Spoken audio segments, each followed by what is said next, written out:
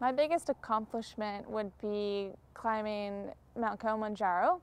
I went to Tanzania, Africa in January of 2010, and the goal was to summit. We did it in 5.5 days. 4.5 those were hiking days. We had a rest day in there.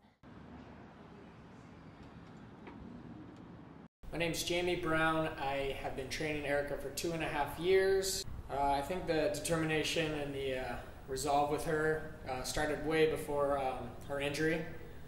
She was a very accomplished softball player through high school. She did triathlons. Erica as a child was a very active child. She was involved in gymnastics. She learned to ride a bike early, always be skinned up because she was always doing active things. The way I felt when the doctor told us that Erica would never walk again was that I felt helpless.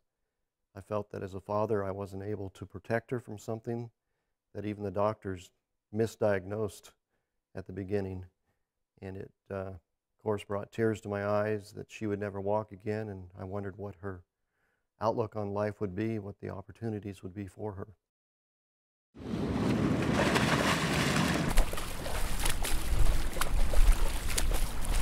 I was diagnosed with cavernous hemangioma. So it's kind of like, since I was born, I've had a small clump of tangled blood vessels in my back. Just over time, the capillary walls just got weak and a microscopic drop of blood leaked into my spinal cord. It's a 1 in 5 million chance that it will leak, and I won the lottery on that. I think I get my determination and inspiration from other racers in wheelchairs, probably from my competitiveness, from the determination of wanting to, be up there at the top and winning. A moment that stands out for me in the last few years with Erica's challenge is when she climbed Mount Kilimanjaro.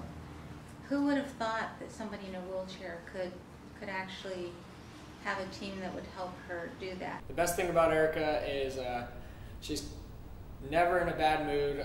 She's uplifting in any room that she comes into. She is definitely takes the thunder and makes everyone smile. My name is Mark Sortino, and I've been coaching Erica for about 5 months now.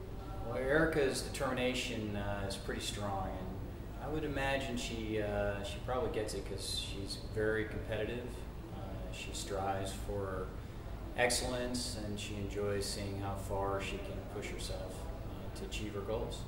I certainly believe that she's just started to see truly what her potential can be. I think with a lot of focused training and with her determination, really she can be one of the best, if not the best, female hand cyclists and paratriathletes in the world.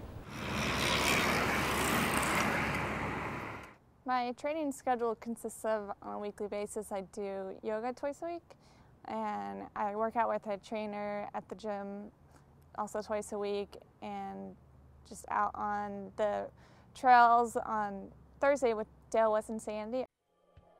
The future holds for Erica unlimited possibilities. We believe she will walk again. She believes she will walk again. And we have no idea what the scientific technology that is being developed at this time or daily, what that holds for Erica. We believe very positively that it's just unlimited what her future is.